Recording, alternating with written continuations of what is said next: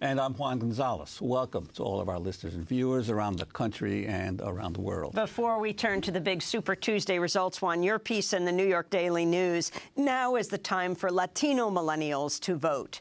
Talk about this.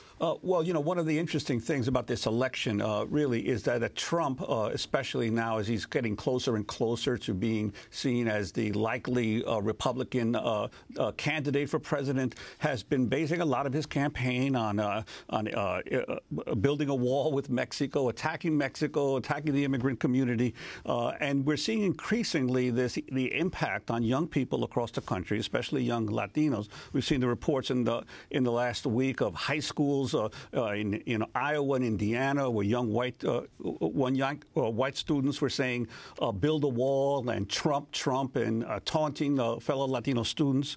We're seeing an enormous interest in this race by young Latinos across the country, and they are, especially the millennial Latinos, are the biggest by far growing sector of the American electorate. 1/2 of the 27 million eligible Latino voters who are citizens and over the age of 18 are millennials. And there's been a sharp increase, a 40% increase just since 2008 in the number of eligible Latinos that could vote. So the reality is that the issue of a registration drive, which many Latino leaders are now pointing out, you've seen Univision say that they're going to use all of their television stations and their networks to promote a 3 million voter registration drive among Latinos.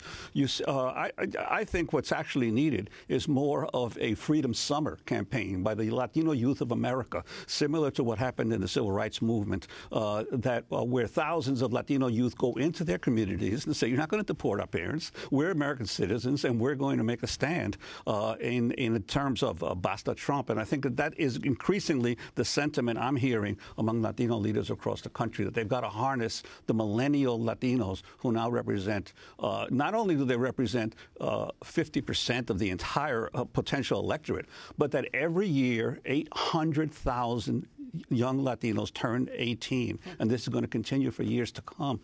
So I think that that's what the Republican Party is really very much afraid of, that Trump's campaign is essentially digging a grave for the Republican Party in the future.